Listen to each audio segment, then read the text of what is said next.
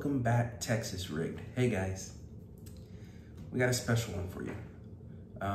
For a while now, actually ever since you saw the video of me hunting armadillos at night, I was using my SIG Cross in 308 for that.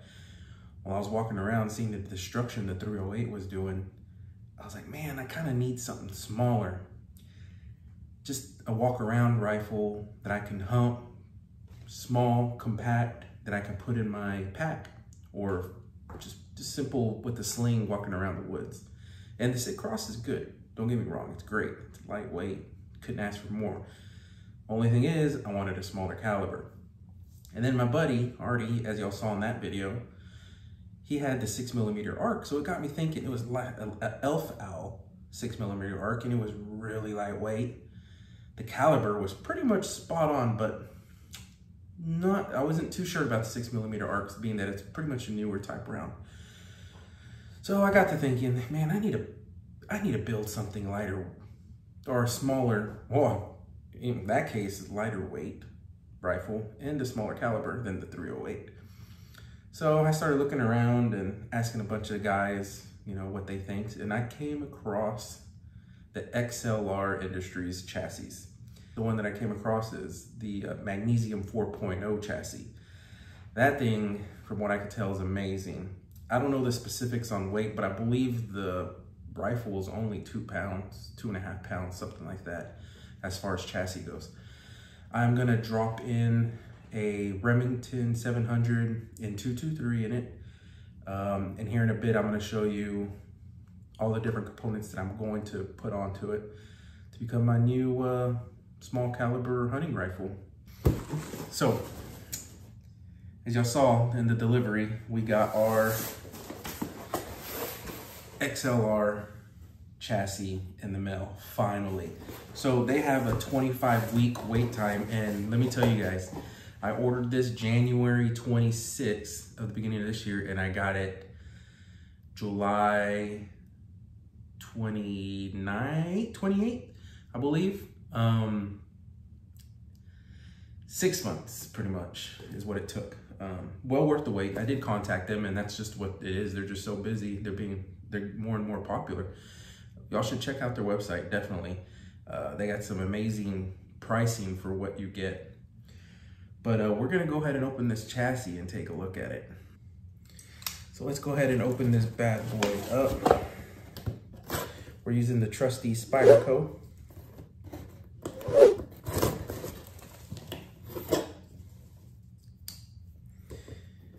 If you're looking for a EDC carry knife, this is a good one to use. Let's see what's in the package here.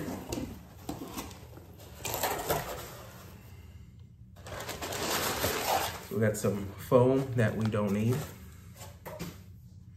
And then we got the stock, nicely packaged. So we got the stock.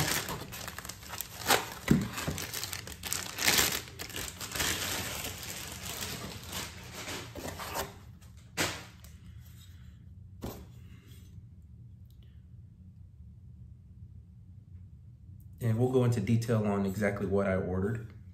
And it says, look, parts inside. I ordered a couple extra goodies for this build, so we don't need the box. We got some buttstock installation, but the buttstock already came pre-installed, so don't need that. And we got the folder, and these are the instructions for that. And just some more information. Oh, it comes with an adjustable magazine well. We got a thumb rest. Looks like bolts for to attaching the action to the chassis. And I ordered an M-lock adapter for sling. All right, so we got the Magnesium 4.0 chassis. Get y'all a little close up here. It is the C6 buttstock. It's their newest buttstock. It's fully adjustable. Got thumb screws for the length of pull.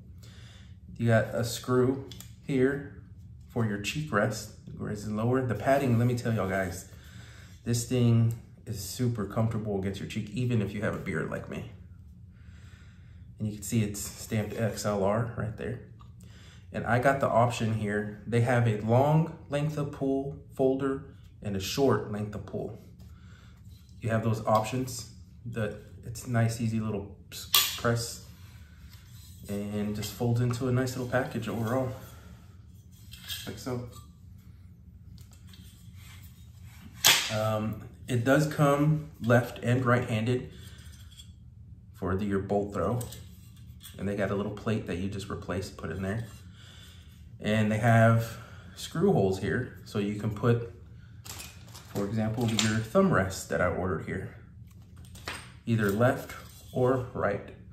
It comes with a bubble level right there.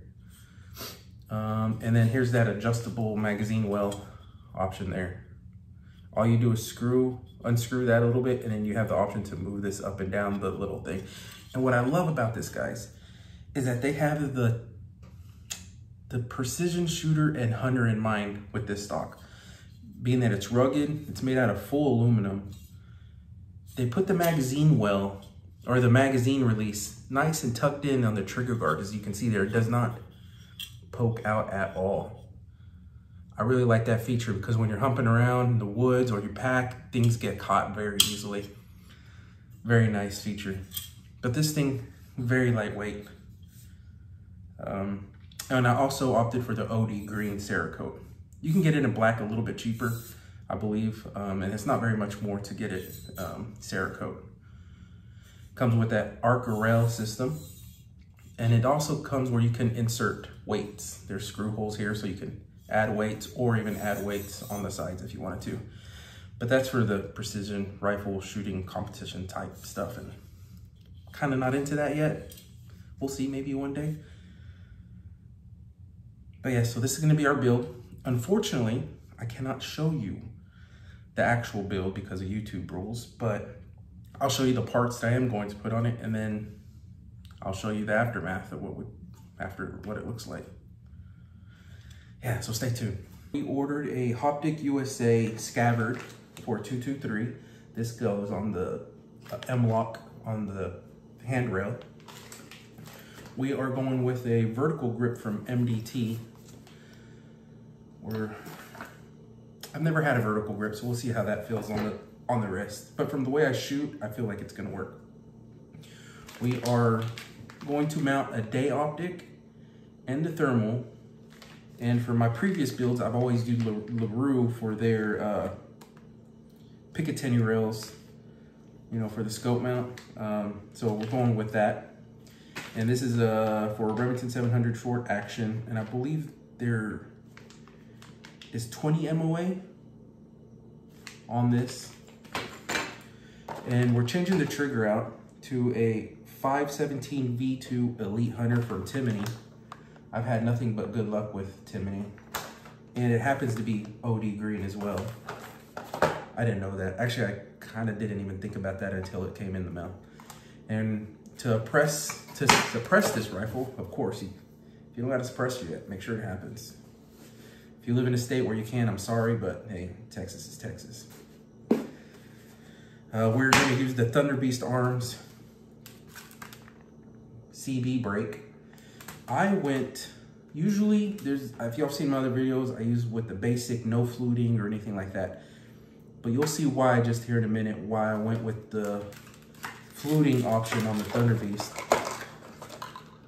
You can see there, the fluting. You'll see why here in a bit. I ordered a couple of MDT 223 magazines. That's what the rifle takes. And to mount, as y'all saw in previous videos, I'm using the American Defense 80 Recon right here. Guys, this is repeatable zero when I take it on and off the rifle, no matter what. It's just amazing. I didn't show in a video, we hunted some pigs. I took a buddy out. I had just taken off the thermal and slapped on my day scope, and the minute I did that, a pig just came out of the wood lines and boom, we took it. repeatable 0. I didn't even take the time to make sure it was set. I just slapped it on where it's marked, squeezed it down, and took the shot. It was amazing. And then for our day optics, we are doing the Vortex. I love Vortex, as y'all know. PST Gen 2, 3 to 15. I've always been in love with Vortex. They make good quality scopes. I've never had a problem with it, but that's what we're going with here. So for the rifle we're gonna put in, I was thinking, I don't know if I should do like a custom action and all that, but then I was like, you know what? It's a hunting rifle. It's not gonna be used for competition or anything like that. So I just went with the Remington 700 SPS Tactical in 223. Comes with a threaded muzzle here. It comes with the bull barrel, 16-inch. I wanted something small, something lighter weight. And the reason we went with that flute for the compensator, you know, to attach the suppressor, is because we are going to be using a fluted barrel or a fluted bolt. And yes, if you're wondering, I make sure everything is unloaded and safe. So I contacted Campfield Customs. They're out of Idaho. He had, here in my Dallas area, all the gunsmiths here, they overcharge. I like to support small businesses, but they're way too expensive for half the price, including shipping. Campfield Customs, and I believe Carl's his name, so if you ever need to contact him, his email communication is awesome. I mean, he gets back to you within minutes. It's amazing. We went with a spiral fluting there, and we did a spiral fluting on the bolt knob.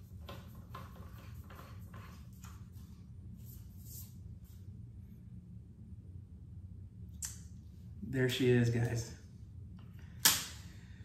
A new Remington 700 SPS Tactical in an XLR chassis. Check it out. Thunder Beast suppressor, bipods with the Atlas quick detach mount,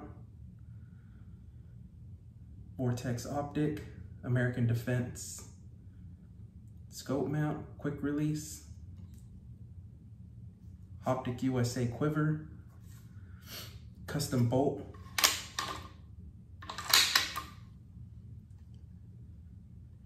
MDT pistol grip vertical. There she is.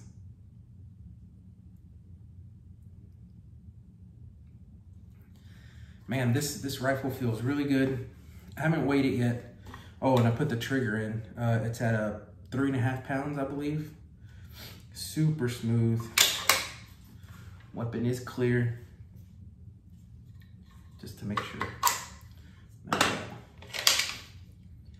But nice, crisp trigger. Beautiful.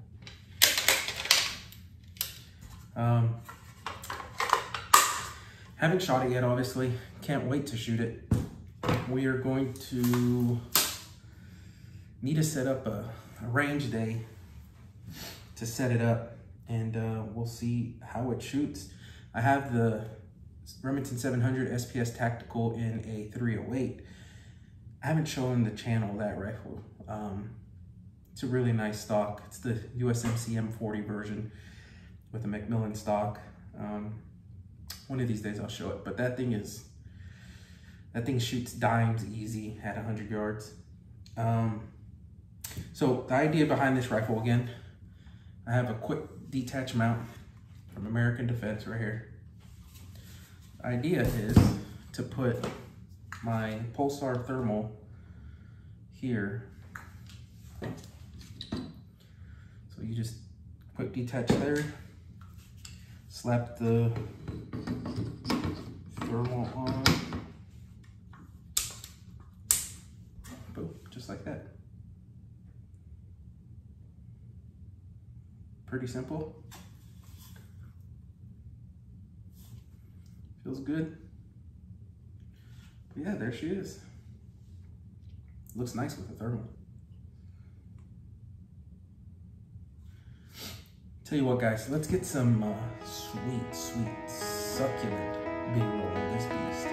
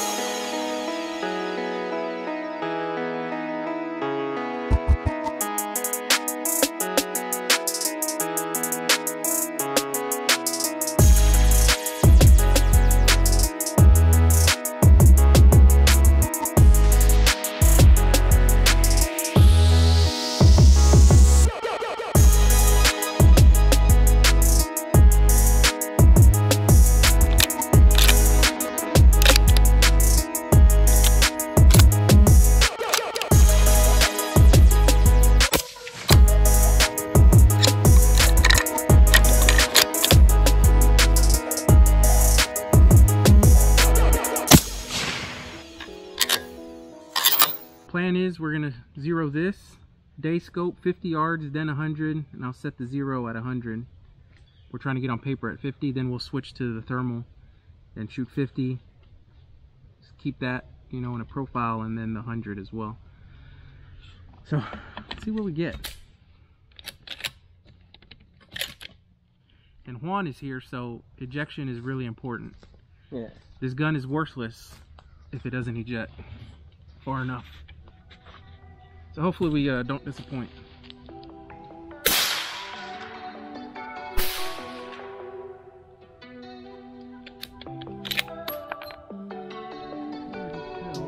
We are high and to the right. We need to go left.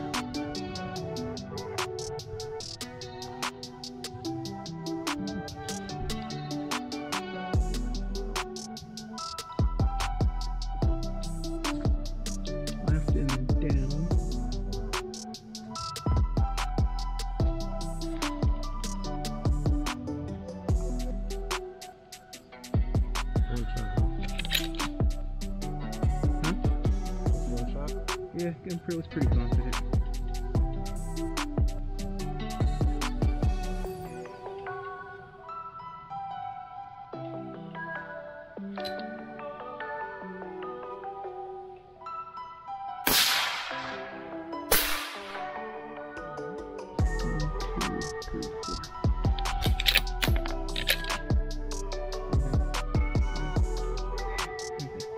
There's the gun. It should be like, oh.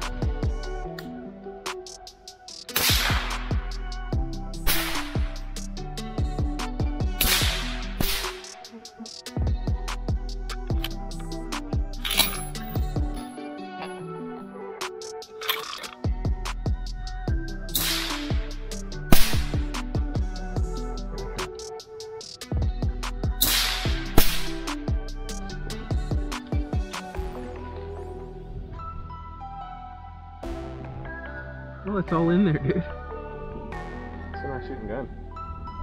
Let me put one.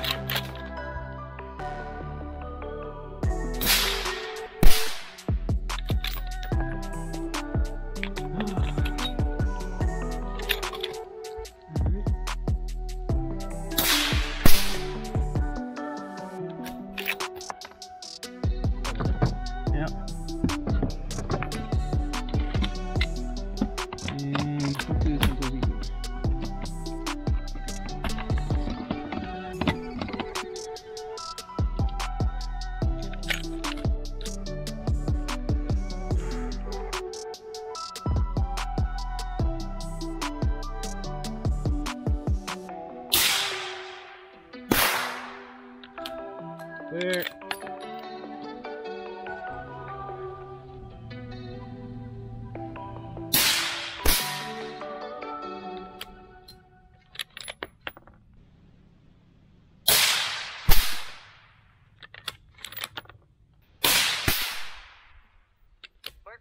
Yeah. Yeah, it's just starting to get real blurry. We are all zeroed at the 100 and the 50 on both the day scope and the thermal. As y'all saw, this thing's shooting pretty good. It started to get a little warm out on the thermal, so it's hard to get a real good grouping, but it's there. It's gonna kill a pig, or if we take it deer hunting or whatever we decide to do. But this build was fun.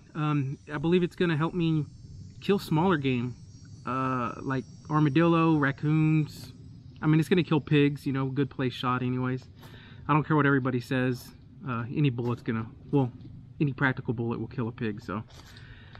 But as y'all saw, we got the Vortex scope. We got a custom bolt knob. We got the flash hider here to take on the Thunder Beast suppressor. XLR Industries, the Magnesium 2.0, super lightweight. The only thing that gives this rifle some weight is the barrel in itself, the Remington 700 barrel. Puts a little bit more weight, but that's to be expected. As many times as I'm going to shoot, a thicker barrel is always better. But yeah, so we got, like I said, the XLR Industries chassis. If you're interested, you go to the website. It's amazing. It's amazing what they came out. It's super accurate. And if I can get Juan's approval, that means it's good, because he's very, very picky.